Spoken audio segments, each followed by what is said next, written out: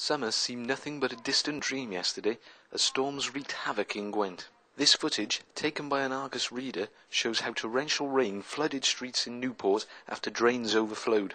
Flooding was horrendous. It was like a river coming down the street. Next thing we expected surfers coming down on surfboards because it was that bad.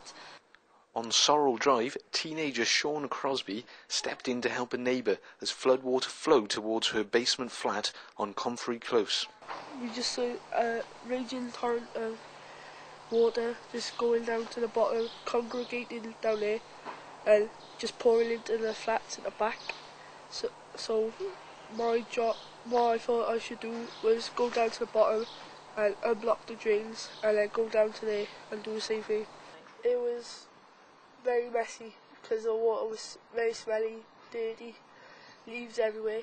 Our only concern was water congregating at the bottom, not going down the drains, and basically the lady's flat at the bottom of Comfrey, just concerned that the level of water rushing into the back of the flats was basically flooding a flat.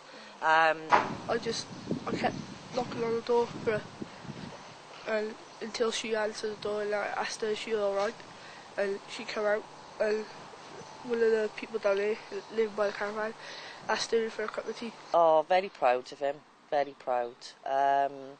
He's very kind, he'll do anything for anybody, and he proved it last night